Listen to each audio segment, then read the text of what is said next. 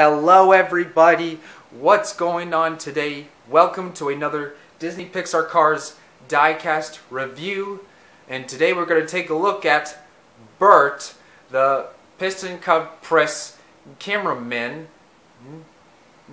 from the first Cars film. So before we get right into the review, let me discuss something. So Bert was one of the paparazzis led by Corey Turbowitz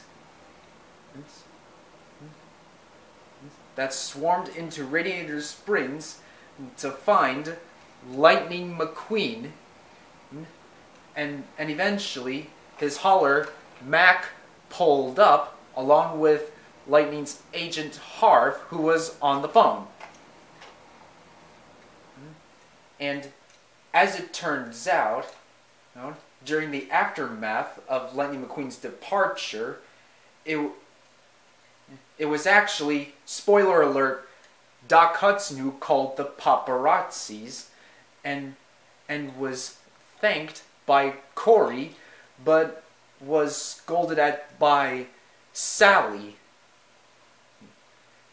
And the other townsfolk were sad to see Lightning McQueen leave. So I must admit, it was very selfish of Doc to kick Lightning McQueen out of Radiator Springs when he was trying to help the townsfolk bring Radiator Springs back on the map. Or was it? Or was it actually selfish of him? Leave your thoughts in the comments down below. But other than that, that's going to have to be a discussion for another day. So anyhow, let's get right into the review.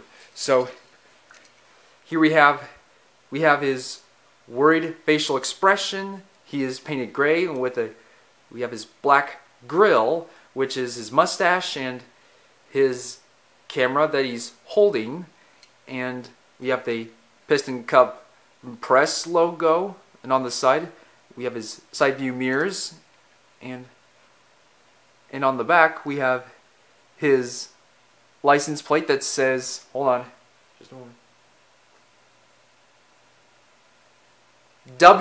WEGWU, and on the right side, no Pistoncup press logo, just on the left side, and that is it. So let's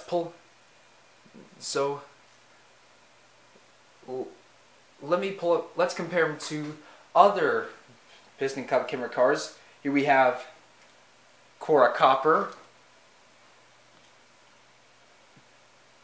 Dash Boardman, Nelson Blindspot, and other press cars such as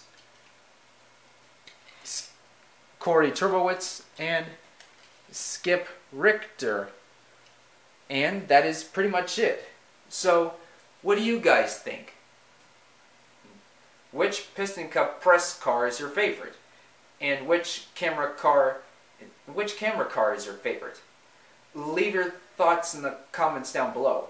And if you have enjoyed this video, please give a thumbs up and subscribe. Oh, I almost forgot to mention one tiny thing. Bert was actually from the Pistoncup Race 11 pack that I unboxed on Christmas Day in one of my previous videos. So, other than that, I hope you've enjoyed this video. And, oh, I completely forgot to mention, also, please leave any suggestions in the comments down below of which car of the past should I review. So, I'm still trying to figure out where can I find some cars that have been unboxed or unbagged, or whichever. And I'm also trying to figure out how to buy snacks. Or should I say, which snack should I choose next? So, other than that, I'll see you guys next time for another Cars review. Goodbye now.